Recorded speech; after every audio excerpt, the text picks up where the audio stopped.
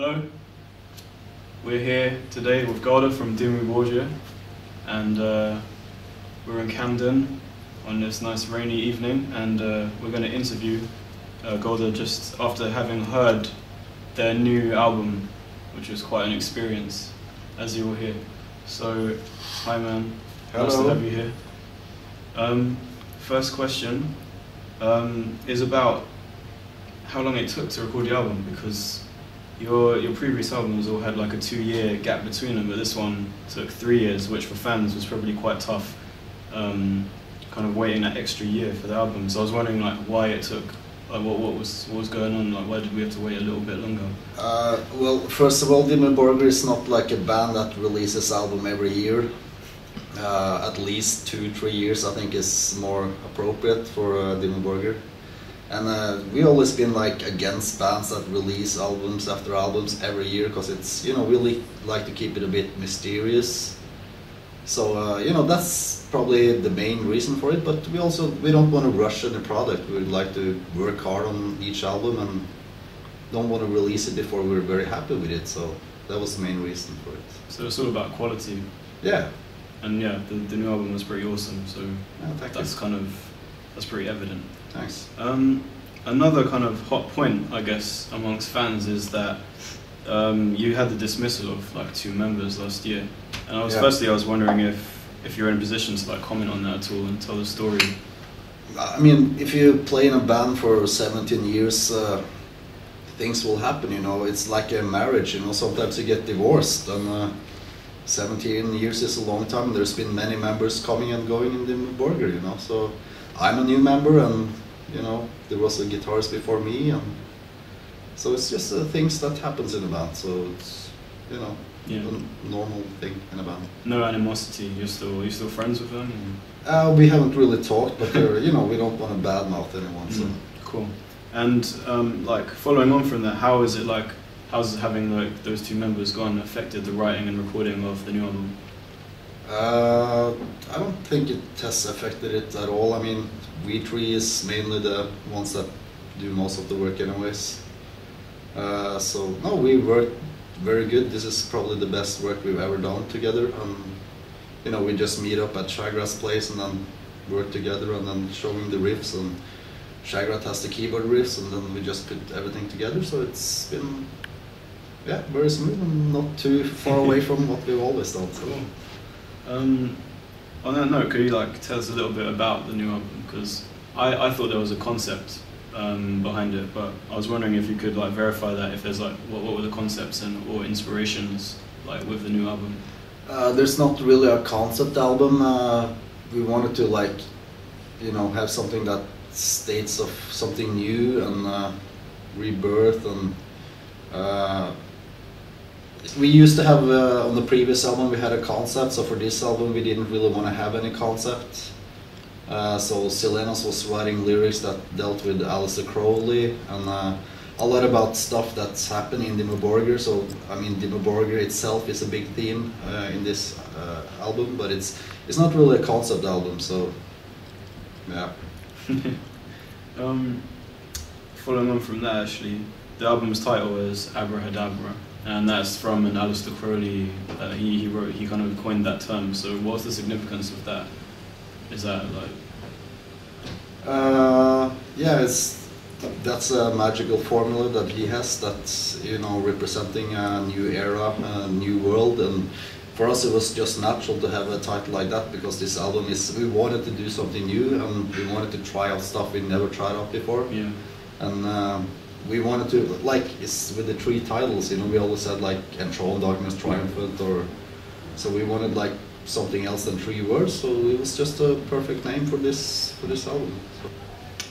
It seems compared to your older albums, like the songwriting has almost become more, the word would be, I don't know, it's evolved a lot, and it's become even more complex, I suppose. And is that a result of the members being gone, or is that like a progression as songwriters? I think as a musician you evolve a lot, you know, for each album, so it's just a natural process. But we also like worked very, very hard on this album. We could make a song and then we could go back and change it, you know, and then go back and change it again, you know, then start working on another song and then go back to the other song and change it again. So this is the most serious work I've ever done with in this band. So we worked very hard, and you know, a song isn't finished before we went to the studio, and this album is a proof of that.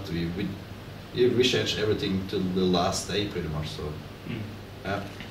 And also, I've been aware of a lot of people having a go about Dimmu Borgir. They're saying, oh, you're not pure. Yeah, always. Or yeah, I mean, you must be used to it. It seems kind of unfair, but they're always. No, but that's happened. I mean, even before I joined Dimmu Borgir, I heard lots of bullshit about Dimmu Borgir, so that's always been like that. So it's nothing new. You don't have any message for these people who are saying that you're not like your old stuff is best. Yeah, but I remember before I joined Dimmu Borgir, they said, this is keyboard, this is not black metal, and it's like, clean vocals, when Vortex did the clean vocals, clean vocals, this is not good, you know, so it's always stuff like that, you know, so yeah, you just have to take it as it is, and people is entitled to an opinion, you know, so. Yeah, of course. But you weren't one of those people who were saying, oh no, there's keyboards and stuff. No, I've always been a fan of keyboards, because I think it creates a certain atmosphere. Yeah.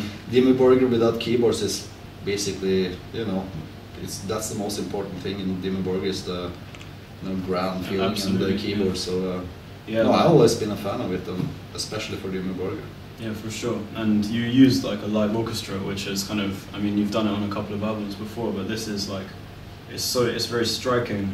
But I was wondering what the attraction of like the kind of classical genre as a whole is to Dimmu Borgir's sound, because some bands, you know, you flirt with classical, you have a little bit, but Dimmu Borgir is like completely, throughout the whole album almost, there's just like these amazing classical lines behind everything. So what's the attraction? Because you think metal and classical are not really compatible. Yeah, I mean, there's bands before that's tried out classical music and put it on top of their music, on top of their heavy metal music, but it doesn't really work out.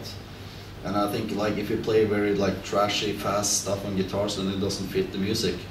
But Dimmu Borgir is more like epic guitar playing, or like slow guitar, and then it fits with the orchestra on top, you know, and then you just combine it. And I don't know, for Dimmu Borgir, we always use keyboards and orchestra is not really, it's pretty much the same things, you know, you have the strings on the keyboards and you have the violins, you know, so pretty much walks hand in hand. So yeah, for Dimmu Borgir it's always worked, so I don't have an answer, it's just worked. On that note, could you tell us who like the most heavy metal classical composers are? Like your favorite, like the coolest ones? Personally, I mean Tchaikovsky has always been pretty good. Yeah, I mean I like a lot of them, you know. Beethoven, Mozart. They're not really metal, you know, but no one is, you know. Even in terms of attitude or something. But I always think like the movie, you know, like the Omen film music and stuff like that's been very good. And you know, Star Wars and stuff like that, you know. Yeah, so. Cool, like John Williams and stuff. Yeah. Yeah. So, gonna ask also what are your plans for the future, because people wanting to know. In fact, you can see here you are gonna play in London. Ah, there it is. It is. It is confirmed. Well, like what else do you have stored in store for the band? Yeah, we have a tour in Europe and we have a tour in America this year. Then yeah, that will be the main thing now, and then in the summer we'll do a bunch of festivals.